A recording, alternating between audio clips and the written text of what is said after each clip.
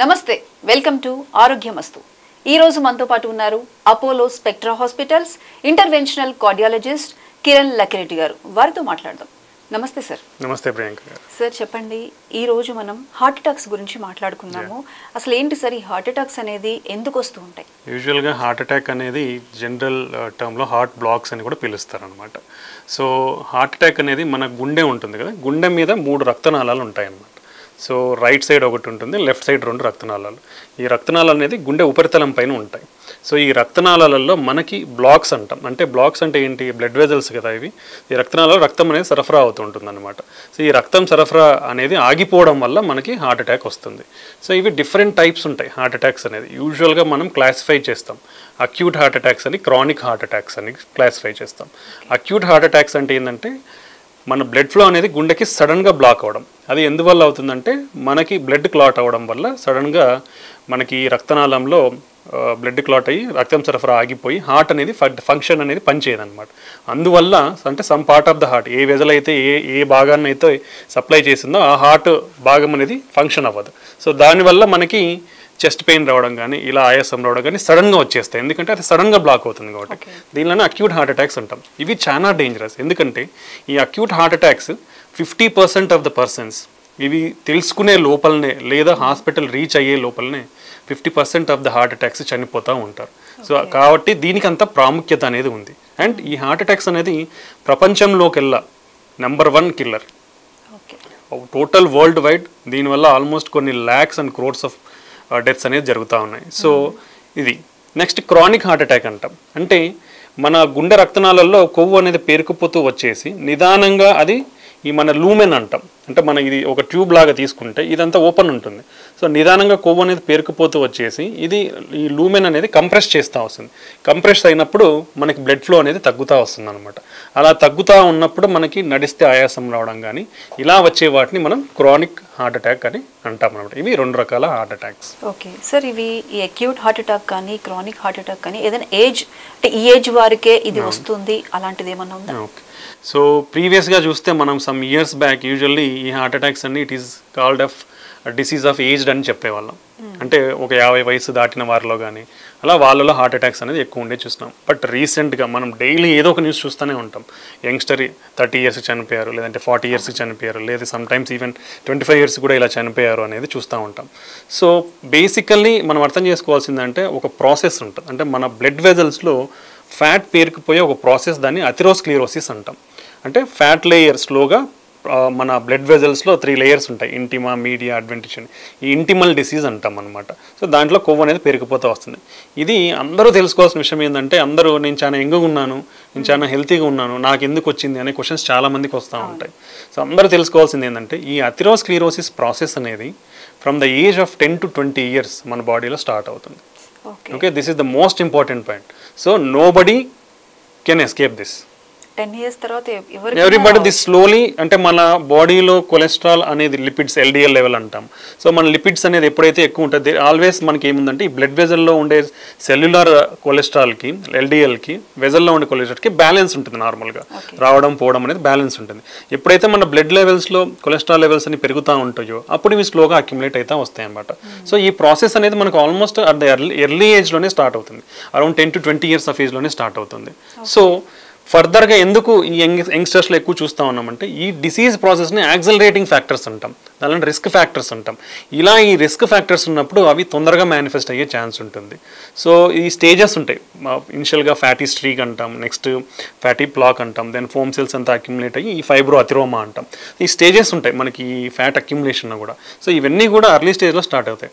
Once you start around 30 years, third decade of our life, అప్పటి నుంచి మనకి manifest అయ్యే ఛాన్సెస్ ఎక్కువ ఉంటాయి. సో అరౌండ్ 30s and 40sలో కూడా ఇవి వచ్చే అవకాశం ఉంటుంది. But recently due to lot of our life style changes in అంటే మనకు ఆల్వేస్ జెనెటిక్స్ అనేది ఉంటుంది. జెనెటిక్స్కి ఎన్విరాన్మెంట్కి ఆల్వేస్ ఇంట్రాక్షన్ అని ఉంటుంది. Genetics is not always static అనమాట. సో ఇంట్రాక్షన్స్ వల్ల మనకుండే లైఫ్ స్టైల్ చేంజెస్ వల్ల అర్లీ ఏజెస్లో ఎక్కువ చూస్తూ ఉన్నాం అనమాట. సో మనకి మెయిన్ కాజ్ వచ్చేసి atherosclerosis, that is fat accumulation అనేది అర్లీ స్టేజ్లోనే స్టార్ట్ అవుతుంది. కాబట్టి అందరూ కూడా చాలా హెల్త్ కాన్షియస్గా ఉంటే తప్ప దీనిని ప్రివెంట్ చేయడం అనేది కష్టం అని చెప్పచ్చు. ఓకే, అంటే ఇవి మనకి ముందుగా ఏమన్నా సిమ్టమ్స్ మనకు చూపిస్తాయా సార్? అంటే ముందుగా మనం తెలుసుకునే ఛాన్స్ ఉంటుందా? యూజువల్గా అంటే అక్యూట్ హార్ట్ అటాక్ అయితే ముందే సిమ్టమ్స్ చూపించేది ఏముండదు, ఎందుకంటే it is of sudden onset. మన బ్లడ్ ఫ్లో అయితే సడన్గా బ్లాక్ అయిపోతుంది. అంటే ఇప్పుడు ఒక కెనాల్లో పాడుతుంటుంది, సడన్గా ఒక బిగ్ స్టోన్ కానీ ఏదో బ్లాక్ చేసింది అనుకోండి మొత్తం ఫ్లోని, ఏమవుతుంది కింద ఎక్కడ కూడా వాటర్ అనేది కనపడదు. అలానే మన బ్లడ్ వెజల్ టోటల్గా బ్లడ్ క్లాట్ ఫామ్ అయింది అనుకోండి, కింద అనేది బ్లడ్ వెజల్ రాదు. సో ఈ అక్యూట్ హార్ట్ అటాక్లో మనకి సడన్గానే ఈ చెస్ట్ పెయిన్ అనేది వస్తుంది. చెస్ట్ పెయిన్ కానీ difficulty in breathing, some times ఏంటంటే గిడ్డినెస్ కూడా వచ్చే అవకాశం ఉంటుంది, లేదంటే ప్రొఫ్యూజ్ స్వెట్టింగ్స్ జరిగే అవకాశం ఉంటుంది అనమాట. సో ఇవన్నీ సిమ్టమ్స్. సో ఈ సిమ్టమ్స్ ఏదైనా వచ్చినప్పుడు కొందరిలో ఏమవుతుందంటే ఈ ప్రాసెస్ బ్లడ్ క్లాట్ అవ్వడం అనేది కొంచెం స్లోగా ఒక టైం ఉంటుంది. ఆ టైంలో ఫామ్ అయ్యే టైంలో మనకు మైల్డ్ చెస్ట్ పెయిన్ రావడం, అది ఇంక్రీజ్ అయితే రావడం, ఇలా జరిగే అవకాశం ఉండొచ్చు. సో ఆ వార్నింగ్ సైన్స్ అనేది ఏదైతే చెస్ట్ పెయిన్ అని ఉందో మనకి బ్రెత్ హంగర్ అంటాం అనమాట, అంటే ఆయాసం తీసుకోలేకపోతూ ఉంటాం. సో ఇలాంటిది ఉన్నప్పుడు ఇమీడియట్గా డిలే చేయకుండా మనం పోయి ఒక చిన్న టెస్ట్ చేయించుకుంటే మనము ఇది అర్లీగా ఐడెంటిఫై చేసి అర్లీ కేర్ తీసుకునే అవకాశం ఉండొచ్చు అనమాట. సో పర్టికులర్లీ రిస్క్ ఫ్యాక్టర్స్ అని చెప్పాను ఆల్రెడీ. ఈ రిస్క్ ఫ్యాక్టర్స్ అంటే ఏంటివి అంటే ఎవరిలో ఎక్కువ వస్తుంది? సో మనం కామన్గా చూస్తే for all age groups diabetes, 1 in 5 పేషెంట్స్లో diabetes, almost are not in 1 in 5, 2 in 5 పేషెంట్స్లో diabetes చూస్తున్నాం. 1 in 5 పేషెంట్స్లో బీపీ చూస్తున్నాం, high BP levels. So then ఈ రెండు ఉన్న వాళ్ళల్లో ఆల్మోస్ట్ 2 to 3 times ఎక్కువ వచ్చే అవకాశం ఉంటుంది హార్ట్ అటాక్. అంటే బీపీ షుగర్ లేని వాళ్ళని బీపీ షుగర్ ఉన్న వాళ్ళని పోలిస్తే ఈ రెండు ఉన్న వాళ్ళలో ఏదర్ బీపీ కానీ ఏదర్ షుగర్ ఉన్న వాళ్ళలో 2 to 3 times హార్ట్ అటాక్ అనేది ఎక్కువ వచ్చే అవకాశం ఉంటుంది. ఎందుకంటే ఎథెరోస్క్లెరోసిస్ ప్రాసెస్ అనేది బికాస్ ఆఫ్ అండర్లయింగ్ ఇన్ఫ్లమేషన్ కానీ, లేదంటే కొలెస్ట్రాల్ డిస్లిపిడీమియా, కొలెస్ట్రాల్ అబ్నార్మాలిటీస్, ఈ అన్నిటి వల్ల, లేదంటే మన బ్లడ్ వెజల్లో ఎండోథీలియం డిస్ఫంక్షన్ అంటాం, లైనింగ్ ఒక లేయర్ ఉంటుంది, ఆ లేయర్ సరిగా వర్క్ చేయడం అంటే డిస్ఫంక్షన్, దాని రెగ్యులర్ యాక్టివిటీస్ కాకుండా అవి వేరే విధంగా రియాక్ట్ అవ్వడం కానీ ఇలా జరగడం వల్ల మనకి అర్లీగా స్టేజ్లో అంటే అర్లీ ఏజెస్లోనే మేనిఫెస్ట్ అయ్యే ఛాన్స్ ఉంటుందన్నమాట. నెక్స్ట్ మన హై ఎల్డిఎల్ లెవెల్స్ హై ఉండడం, హెచ్డిఎల్ కొలెస్ట్రాల్ లెవెల్స్ తక్కువ ఉండడం, next blood pressure border line ఉండడం, సో నెక్స్ట్ షుగర్ ఉండడం, border line sugar are diabetes. So ఈ మెటబాలిక్ సిండ్రోమ్ ఉండే వాళ్ళ అబ్డామినల్ ఒబిసిటీ అంటాం, వీళ్ళల్లో ఈ ఇన్ఫ్లమేషన్ కానీ డిస్లిపిడీమియా ఇవన్నీ ఉండడం వల్ల ఊబకాయం ఉన్న వాళ్ళలో కూడా హార్ట్ అటాక్స్ అనేది ఎక్కువ అవుతూ ఉన్నాయి బికాస్ ఆఫ్ మన adverse life style, continuous sitting posture, lack of physical activity. దీంతో పాటు then we are having నవ్-ఏ-డేస్ all processed foods, out side food, processed foods అనేది చాలా ఎక్కువైపోతూ ఉన్నాయి. So everybody is relying on that due to their work and life style. So all these having lot of calories, that calories again convert in to fats. So fat accumulation అనేది ఎక్కువైతూ ఉంది. So ఇవి. Next age పెరిగే కొద్దీ the incidence of heart attack అనేది పెరుగుతూ వస్తుంది. Next gender, male gender usually associated with more heart attacks. Then genetics, family history, మన ఫ్యామిలీలో ఎవరికన్నా మేల్స్లో లెస్ దెన్ 55 yearsలో హార్ట్ అటాక్ వచ్చినా, లేదా ఫీమేల్స్లో less than 65 years heart attack వచ్చినా ఫర్దర్ జనరేషన్లో హార్ట్ అటాక్స్ వచ్చే ఛాన్సెస్ ఎక్కువ ఉంటాయి. సో ఇవన్నీ మనకి ఉన్న risk factors. నివ్వర్ risk factors, stress, any form of stress like work stress or job stress, whatever, mental stress is very important. మన స్ట్రెస్తో ఉన్నప్పుడు ఏంటంటే total our life style also will change. So that is leading to మన బాడీలో inflammation కానీ ఈ hormone surges కానీ జరగడం వల్ల కూడా ఇవి ఎక్కువైతూ ఉన్నాయి. Next pollution is also one of the upcoming risk factor. మనం చూస్తే సిటీస్లో there is due to urbanisation and modernisation lot of pollution అనేది ఎక్కువైతుంది. So pollution is also a causative factor for increase in the heart attacks. ఇది తీసుకుంటే next మనం చూస్తే drug abuse అనేది కూడా ఎక్కువైతే ఉంది. So due to these also heart attacks అనేది వస్తాయి. ఎందుకంటే ఇవన్నీ కూడా they will have modulating factors, అంటే మన బ్లడ్ వెజల్స్ ఎండోథీలియంని కానీ అంటే లైనింగ్స్ ఏవైతే పొరలు ఉంటాయో అవి మాడిఫై చేస్తాయి నార్మల్ నుంచి అబ్నార్మల్గా బిహేవ్ చేయడానికి. సో దీనివల్ల హార్ట్ అటాక్స్ అనేది ఇంక్రీజ్ అవుతూ ఉన్నాయి even at the younger stages. Okay sir, ఈ హార్ట్ అటాక్స్ కానీ ఎనీ హార్ట్ ప్రాబ్లం ఎక్కువగా మనం మేల్స్లోనే ఎక్కువగా చూస్తూ ఉంటాం. యూజువల్లీ ఫీమేల్స్లో ఈస్ట్రోజన్ వల్ల సమ్ ప్రొటెక్టివ్ ఎఫెక్ట్ ఉంటుంది. సో దానివల్ల ఫీమేల్స్లో కొంచెం తక్కువ ఉంటుంది. But literally speaking there is not much difference. ఫీమేల్స్లో ఎందుకు తక్కువ చూస్తున్నట్లు అనిపిస్తుంది అంటే they are under represented in lot of places. So there is delay in care in females, they are delay in representing even మన ఏవైతే స్టడీస్ ఉంటాయో కూడా స్టడీస్లో కూడా more males are represented rather than females. And అదొక negligence కొంచెం ఉండడం వల్ల వాళ్ళలో కొంచెం తక్కువేమో అనుకుంటాం కానీ బట్ ఫీమేల్స్ అందరూ కూడా they are equally prone to same risk factors అనేది మేల్స్తో కంపేర్ చేస్తే ఈక్వల్గానే ఉంటుందన్నమాట. ఇది ఫీమేల్స్లో కూడా. సార్ ఇప్పుడు హార్ట్ అటాక్ అంటే ఖచ్చితంగా చెస్ట్ పెయిన్ వస్తుందా? అంటే కొన్ని రకాల చెస్ట్ పెయిన్స్, గ్యాస్ పెయిన్ అంటారు, రకరకాల పెయిన్స్ కూడా ఉంటాయి. అది ఖచ్చితంగా హార్ట్ కి సంబంధించిన ప్రాబ్లం అని మనం ఎలా ఐడెంటిఫై చేసుకోవాలి? సో యూజువల్గా హార్ట్ పెయిన్ అనేది టిపికల్గా ఏమంటామంటే మన గుండె మీద బరువులాగా ఉండడం అనమాట. లైక్ ఒక 100 kg స్టోన్ పెట్టినట్లు, చాలా ప్రెషర్, లేదంటే దీన్ని వెనకాల నుంచి ఒక గట్టిగా స్క్వీజ్ చేసినట్లు ఉండడం కానీ, this is very typical of heart pain అనమాట. సో దాంతో అసోసియేషన్తో పాటు మనకి స్వెట్టింగ్స్ కానీ, లేదంటే వామిటింగ్ సెన్సేషన్, నాసియా ఉండడం కానీ, లేదంటే రేడియేటింగ్ పెయిన్ అంటాం. సో మన చెస్ట్ పెయిన్తో పాటు మనకి పెయిన్ అనేది యూజువల్గా లెఫ్ట్ అప్పర్ లింక్ అనేది రేడియేట్ అవుతుంది. అలా కాకుండా పెయిన్ అనేది రైట్ సైడు ఉండొచ్చు, చెస్ట్ పెయిన్తో పాటు నెక్ పెయిన్ ఉండొచ్చు, ఎపిగ్యాస్ట్రిక్ పెయిన్ కూడా అంటే మన పొట్టలో కూడా నొప్పి ఉండొచ్చు అనమాట. బట్ టిపికల్గా హార్ట్ పెయిన్ అంటే చాలా బరువుగా ఉండడం, ఆ డిస్కంఫర్ట్ని మనం ఎక్స్ప్లెయిన్ చేయలేకపోవడం. యూజువల్గా ఏంటంటే నీకు పెయిన్ ఎక్కడ ఉందంటే పిన్ పాయింట్ చేసి చూపిస్తారు. అలా పిన్ పాయింట్ చేసేది యూజువల్గా not a heart attack.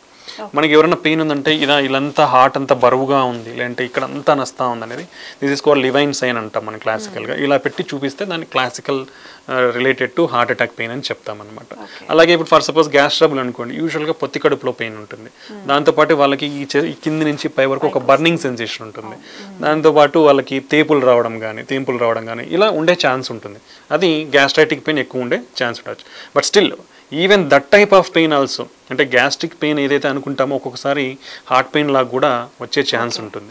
So అందుకే ఎనీ పెయిన్ ఒక ఏజ్, లైక్ ఫర్ సపోజ్ ఇప్పుడు increasing number of heart attacks యంగ్స్టర్స్లో కూడా ఎక్కువ అవుతున్నాయి కాబట్టి ఒక ఏజ్ అంటే నేనైతే I will suggest more than 40 years of age ఉండి, ఫ్యామిలీ హిస్టరీ ఎవరికన్నా ఉండి, లేదంటే మనం ఇప్పుడు ఇంతవరకు డిస్కస్ చేసుకున్న రిస్క్ ఫ్యాక్టర్స్, బీపీ కానీ, షుగర్ కానీ, వాట్ ఎవర్ ఇట్ ఈస్, ఏవైతే రిస్క్ ఫ్యాక్టర్స్ ఉన్న వాళ్ళు ఎలాంటి పెయిన్ వచ్చినా చెస్ట్ దగ్గర నెగ్లెక్ట్ అనేది చేయకూడదు. ఇమీడియట్గా సింపుల్ టెస్ట్, ఒక ఈసీజీ టెస్ట్ తీసుకుంటే మనకి హార్ట్ అటాక్ చేంజెస్ ఉన్నాయా లేదనేది దాంతో తెలిసిపోతుంది. సో దట్ మనం ఎమర్జెన్సీ కేర్ అవసరమా లేదంటే డిలేడ్ కేర్ తీసుకోవచ్చు అనేది మనకి ఈజీగా అర్థమవుతుంది. ఎందుకంటే ఒకవేళ real if it is heart attack, it won't give time that much time.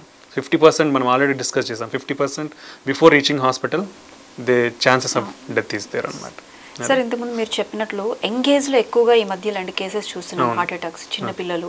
మీరు చెప్పినట్లుగా 10 years నుంచే ఇలాంటి ఫ్యాక్టర్స్ ఉంటాయి అని.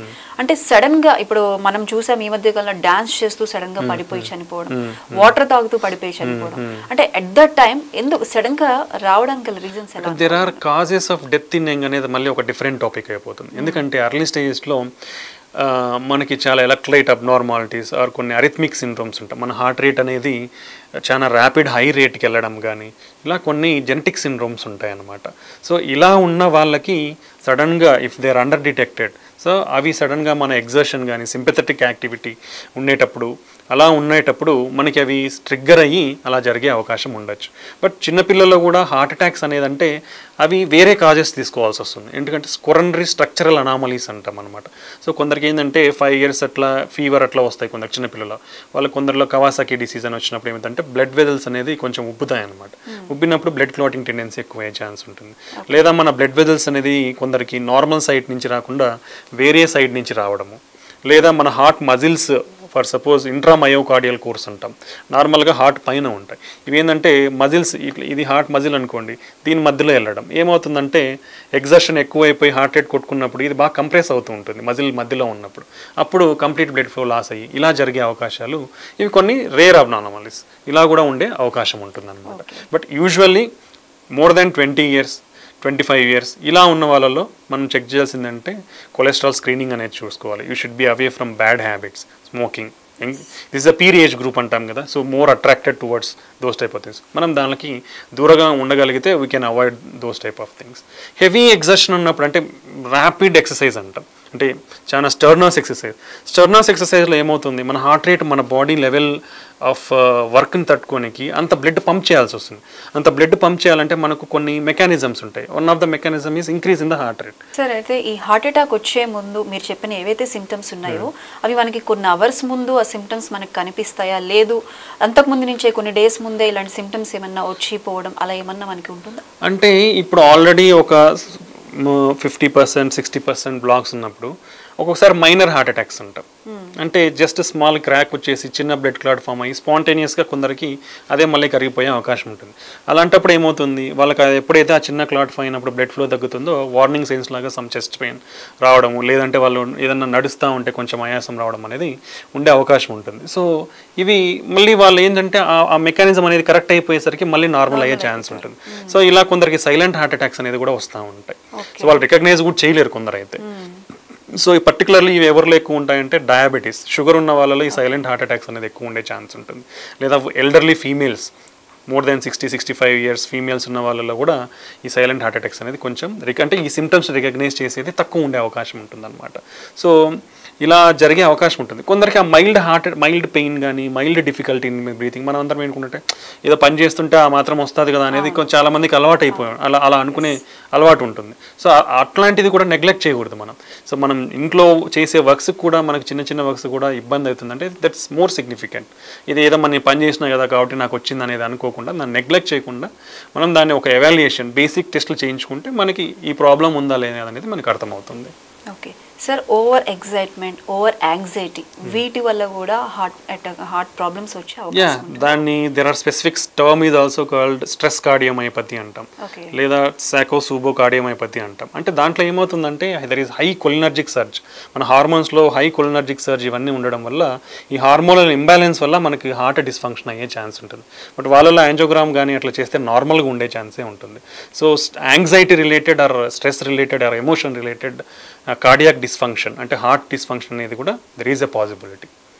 ఓకే, బట్ అలాంటి టైంలో వాళ్ళకి హార్ట్ డిస్ఫంక్షన్ అయినప్పుడు ఏమవుతుందంటే సడన్గా దే విల్ గెట్ సేమ్ మన హార్ట్ అటాక్ లాగానే చెస్ట్ పెయిన్ రావచ్చు, ఆయాసం రావచ్చు. So immediately we have to consult and angiogram చేస్తే నార్మల్ ఉండొచ్చు. అట్లాంటి వాళ్ళు we have to give medical therapy for that, so that స్లోగా రికవర్ అయ్యే ఛాన్స్ ఉంటుంది. సార్ ఏంటి అసలు ఈ హార్ట్ అటాక్ మళ్ళీ వస్తూ ఉంటుందా? ఒకసారి వచ్చిన తర్వాత ట్రీట్మెంట్ తీసుకుంటాము, మళ్ళీ రికవర్ అవుతారు, మళ్ళీ రావడానికి గల రీజన్స్ ఎలా ఉంటాయి? Yeah, definitely.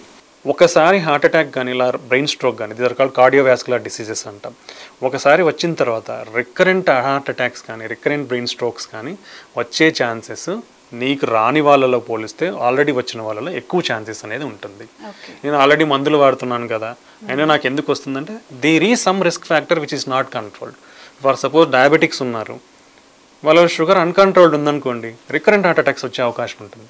సార్ మీరు చెప్పినట్లు హెల్దీ లైఫ్ స్టైల్ చేంజెస్ చేసుకోవడం, ఫిట్నెస్, అలాగే ఫుడ్ హ్యాబిట్స్, ఏదైతే మన ఇప్పుడు షుగర్ కావచ్చు, బీపీ కంట్రోల్లో ఉంచుకొని ఇలాంటివి హార్ట్ అటాక్స్ రాకుండా లేదంటే వచ్చినా కూడా రిస్క్ ఫ్యాక్టర్ తగ్గించే అవకాశాలు ఉన్నాయండి. యా, అంటే ఇప్పుడు everything we are having medications for that. So ఇప్పుడు డయాబెటీస్ ఉంటాం, diabetes there is every 3rd monthly HbA1c level అనేది మానిటరింగ్ చేసుకోవాలి. HbA1c level you should be keep around 6.5 to 7 for good control. Blood pressure ఉంది, blood pressure around we have to keep it less than 130/80. So there are targets for everything మనకి. So we have to keep in target. ఇప్పుడు మనం for suppose BP తీసుకుంటే medications ఒకటే help చేయవు. మన exercise చేయడం వల్ల almost you can reduce our blood pressure by nearly 7 to 9 millimeters of mercury. Salt reduce చేసుకోవడం వల్ల you can reduce our BP by 5 millimeters of mercury. Obesity తగ్గించుకొని weight maintain చేయడం వల్ల we can reduce 2 more millimeters of mercury. So along with the medications if you maintain the healthy life style మనకి ఈ everything even cholesterol levels also will comes under control, sugar levels also will come under control. So ఇవన్నీ చేసుకోవడం వల్ల మనం అన్నిటినీ కూడా కంట్రోల్లో పెట్టుకోవచ్చు. And blood thinners and statins, cholesterol lowering drugs అనేది కంపల్సరీ చేసుకోవాలి. సార్ ఈ అటాక్స్ బారిన పడకుండా ముఖ్యంగా ఫుడ్ హ్యాబిట్స్లో ఎటువంటి చేంజెస్ చేసుకోవాలి, ఏ ఫుడ్స్ తీసుకోవాలి, ఏ ఫుడ్స్ తీసుకోకూడదు? ఓకే, యూజువల్గా మనకి ప్రూవెన్ డైట్స్ అనేది there are lot of diets, Mediterranean diet, keto diet, లో కార్బోహైడ్రేట్ డైట్, లో ఫ్యాట్, లో కార్బోహైడ్రేట్, హై ప్రోటీన్, ఇట్లా చాలా టైప్స్ ఆఫ్ డైట్స్ ఉంటాయి. బట్ కార్డియోవాస్కులర్ ప్రూవెన్ బెనిఫిట్ అనేది యూజువల్గా మెడిటేరియన్ డైట్ అని మనకి it has good results. So దాంట్లో ఏంటంటే you have to consume lot of pulses, whole grains and pulses, పప్పు దినుసులు అనేది తీసుకోవాలి. అండ్ హోల్ గ్రెయిన్స్ అనేది ఎందుకన్నామంటే హోల్ గ్రెయిన్స్లో ఉండే న్యూట్రియంట్స్ అనేది రిఫైన్డ్ గ్రెయిన్స్లో ఉండవు. ఓకే, సో మనం రైస్ తీసుకున్నా లేదంటే వీట్ తీసుకున్నా you should take as a whole wait. Are మనం రిఫైన్డ్ అంటే మోస్ట్లీ పాలిష్ చేసేస్తారు. So you can reduce that polish, single polished are hand polished, hand grounded, ఇవి వాడితే మనకి ఆల్ న్యూట్రియంట్స్ ఉంటాయి కాబట్టి along with carbohydrates. Otherwise you are taking just only carbohydrates. Then you can substitute with that with what ever the millets available. Then lot of pulses, పప్పు దినుసులు, grains అనేది మనం cereals and grains kuda there should be in a good quantity amount per day. Every day we have to consume those things. Next level emuntayante fruits and vegetables. Minimum 4 to 5 servings of fruits and vegetables per day we have to take. మనం అంతా three meal diet అనేది మనకు ఉంటుంది కాబట్టి, but we can include in between snacks also fresh fruits and vegetables. So that is the next most important. So ఇవి తర్వాత next మనం ఒకవేళ నాన్ వెజిటేరియన్స్కి వస్తే fish is the most healthier. Okay, fish, because they are rich in polyunsaturated and monounsaturated fats, omega-3 and omega-6 and omega-9 even the rich untai. So there are healthy fatty acids for us, for our body. So fish is the most preferable rather than poultry. Poultry valla emanna side effects unnayante, poultry is having a neutral effect. Poultry you can include weekly diet like that. Okay, then coming to other non-vegetarian, particularly mutton, it is a red meat. It's not at all. It should be in the very minimal quantity. You should basically avoid, or you should take very minimal quantities of the meat, red meat. So adi next. Then oils, any plant-based oils. Plant-based oils are healthier. Particularly in the oils, extra virgin olive oil is the very healthy. Plant-based oils also you have to select which is having low in trans fats, low in saturated fats, and good in monounsaturated and polyunsaturated fats. And the quantity of oil we consume is also important. So one teaspoon, not 1 tablespoon per person. You should not more than that. Once in a while we can take fried foods, but you should reduce that quantity of oil. So that is the most. Then coming to the dairy and milk products. Dairy and milk products you can take per day 2 to 3 servings. Okay. Then egg along with yellow is advisable in non-diabetic patients, 1 egg with yellow per day. But in diabetics it's better to reduce the quantity of yellow. So that is whatever the data we are having right now. And all the processed foods, whatever packed, processed, baked foods is better, should avoid. Sugar sweetened beverages, these are all a big industry actually. Sir మనం కొన్ని cases కూడా చూసాము. ఇప్పుడు మీరు చెప్పినట్లుగా ముఖ్యంగా gym చేస్తూ heart attack చనిపోయిన వారు కొంతమంది సెలబ్రిటీస్ కూడా చూసాం. దానికి రీజన్స్ ఎలా ఉన్నాయి?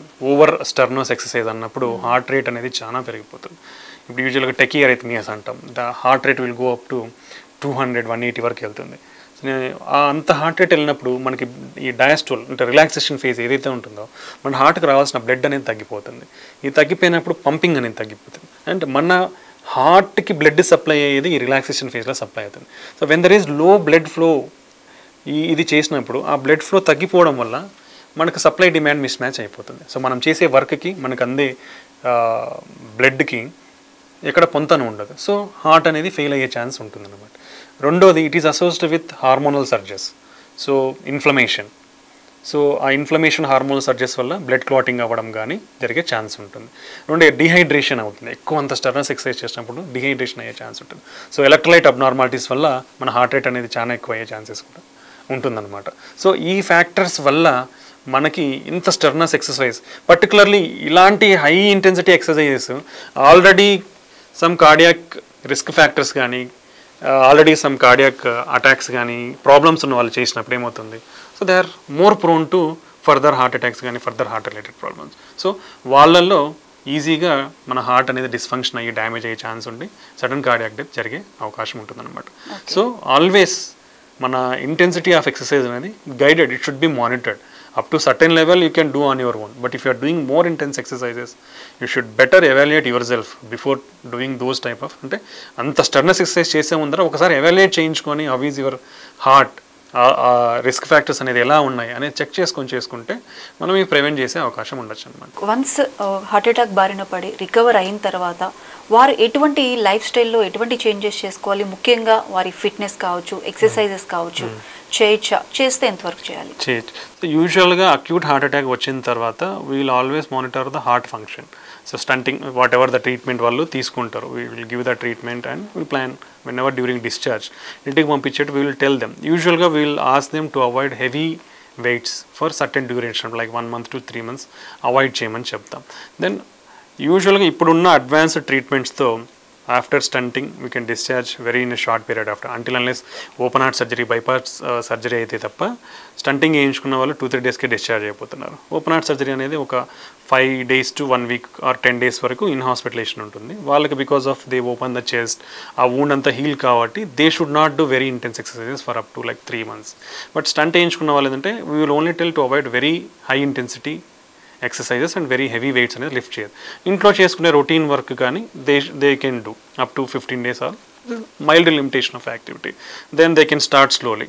ఆఫ్టర్ 15 days రెగ్యులర్గా వాళ్ళు ఏదైతే walking చేయగలుగుతారో up to their limit, అంటే వాళ్ళకి ఇబ్బంది లేకుండా ఉన్నంత ఎంతవరకు, like if they are able to walk 1 kilometer without any problem, 1 kilometer work చేసుకోవచ్చు. After 1 month they are feeling very good after walking 1 kilometer, then they can walk even up to 2 to 3 kilometers. So this is called graded exercises and graded rehabilitation. So ఈ విధంగా వాళ్ళు చేసుకోవచ్చు. And after 1 month or something వాళ్ళు చేసుకునే regular bike driving or car driving, everything they can do. That's not a problem. Sir, అయితే ఏజ్తో సంబంధం లేకుండా ఈ హార్ట్ అటాక్స్ బారిన పడకుండా చిన్న చిన్న ప్రివెంటివ్ టిప్స్ చెప్పాలంటే మీరు ఏం చెప్తారు? వాట్ ఎవర్, అంటే ఇప్పుడున్న ఏ జబ్బుకైనా first important thing is life style. Our life style is most important. First point life style వచ్చేది only 2 things. What is our diet, what is your exercise, are you taking a healthy diet daily or not, మీరు రోజు exercise చేస్తున్నారా లేదా, ఈ రెండే వస్తాయి first. After this everything comes. Okay, so healthy diet మనం already discuss చేసుకున్నాం, what ever the food we to take. So follow all these food habits and maintain your weight and BMI. So over weight ఉన్న వాళ్ళు they should be able to lose weight in a span of 6 months or 1 year. You target 1 kg per month and try to lose the weight. And exercise daily at least 30 minutes of a brisk walk. Any time మనకి evening or morning చాలామంది ఫ్రీగానే ఉంటారు. So ఆ టైంలో 30 minutes of brisk walk will have a lot of beneficial effects on your heart health in reducing cholesterol levels or reducing sugar levels or reducing BP levels. It will elevate your mood, whatever it is. So everything you will be peaceful if you do both of these things. And then comes the bad habits. Keep away from smoking and alcohol. Smoking is very dangerous. Every disease can come with smoking. ఏ జబ్బు ఎత్తుకున్నా ఇది smoking వల్ల association ఉంటుంది. So keep away from smoking and keep away from alcohol. The next most important is control your risk factors.